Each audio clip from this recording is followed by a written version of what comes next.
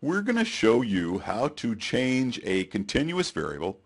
That is a variable that uses regular numbers to measure some characteristic about one of the subjects into a dichotomized variable. In other words, we're going to change a continuous variable into a categorical variable using SPSS.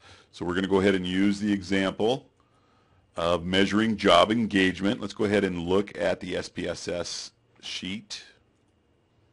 And here's the variable we want to turn into a categorical variable. So we're going to assume that anybody that scored 10 or less in this engagement variable, that is going to signify that those subjects are very satisfied with their job. And anybody that scored over 10, it's just the opposite. They are not very satisfied. They're not very engaged in their job. So let's go ahead and do this. You go to transform, and we're going to go into recode into a different variable. That means it's just going to make a new variable and leave the original one alone. So you're going to click that first. And it's going to ask you which variable do you want to recode. We want the engagement variable. Click that over to the box. And we got to name it something. So let's just call it engagement.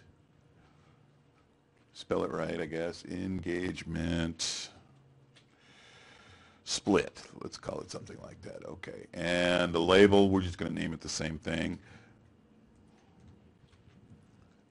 And then the old and new values. Squish this over here. All right, so we're going to assume that anybody that scored a 10 or less is highly motivated. So we're going to click the range, and lowest through the value, that's going to be our 10 spot. So what this means is any score 0 through 10, that's going to make you engaged. So we're going to call that a 1. Click add, and then everything else we're simply going to make a 0. So everybody else, click the other values, we're just going to give them a 0.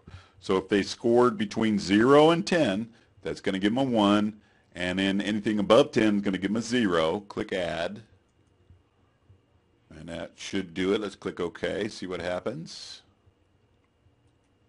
Hit the change button, click OK. And we don't need to look at the output sheet, but let's go ahead and look at the SPSS data sheet real quick. Nope. And it went ahead and made a dichotomous or a categorical variable.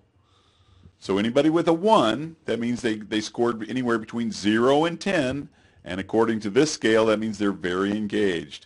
So we got 1, 2, 3, 4 people that are very engaged.